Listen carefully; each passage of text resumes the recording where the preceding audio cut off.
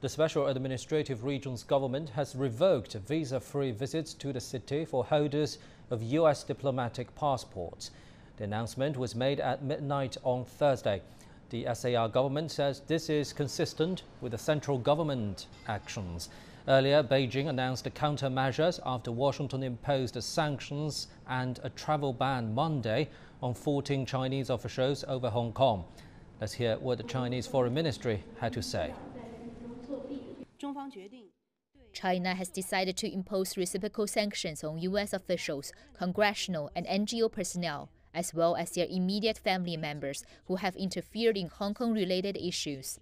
China has decided to temporarily revoke visa exemptions for U.S. diplomatic passport holders visiting Hong Kong and Macau. For visa-free treatment, China once again urges the U.S. to immediately stop interfering in Hong Kong affairs, in China's internal affairs, and avoid further going down this wrong and dangerous road.